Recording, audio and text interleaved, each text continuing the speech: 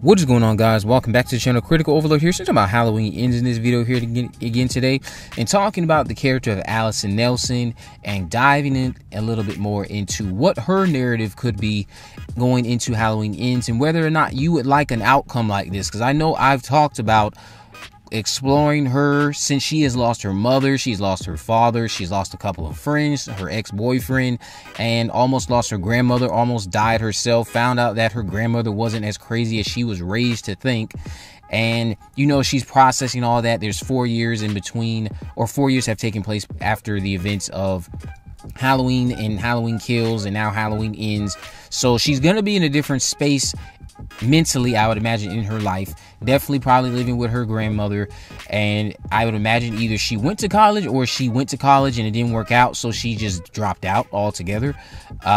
They could explore that, and then going into just what else they could explore as it pertains to maybe another potential shocking end that would leave everyone kind of on the fence. Oh, I don't like that. Or some people saying I did like that, and then the people in the middle saying I liked it, but they shouldn't have done that. You know, looking at it from a more of a, while it's unique, they should have done this approach. So this is actually being brought to me by a user over on Reddit.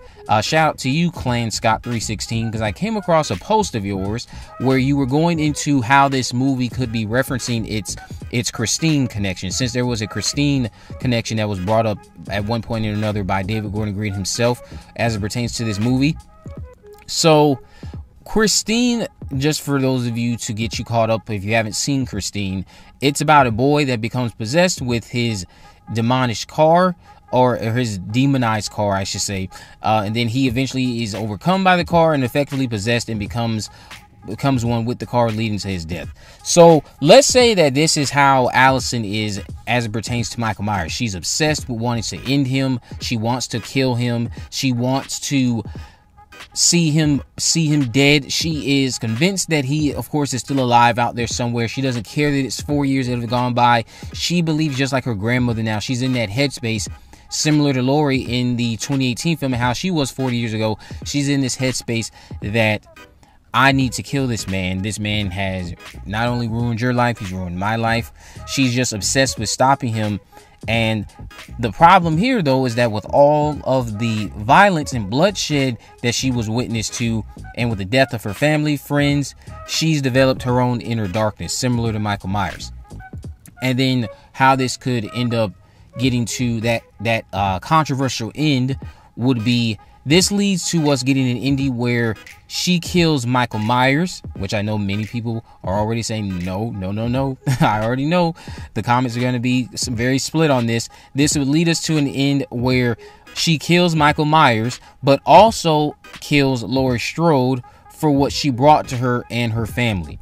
So the reason why I think that's a unique thing to see is because while that's shocking, it's also kind of, in a way, not too far out of the realm of possibility, in the sense that if you go back and rewatch the movies from the 2018 movie to then something like that happening, and let's say she were to stage all of this to make it look like Michael killed Laurie, and she just walks away into the night and the movie ends. Maybe she takes Michael's mask with her or something, who knows? Just kind of like to signify that the evil still lives on, but it's just been passed into a woman who is now very rageful and vengeful about all the loss she's had in her life, and she's placing the blame in all the wrong directions. So now she's a very broken individual who is going to be potentially going on a path of self-destruction, if not even worse, because she, of course, would need to be serving jail time if she's caught. So with that, the whole thing there, I think that's incredible because of the fact that if you go back and watch the 2018 movie, the movie ends with her holding the knife. And it kind of would then build us to this point. If that were to happen, that would kind of be them foreshadowing that they were building towards a passing of the evil. It was always going to be passed to Allyson, and this was her final form. Michael Myers doesn't necessarily have to die for this to happen. Michael could still come out of it somehow alive.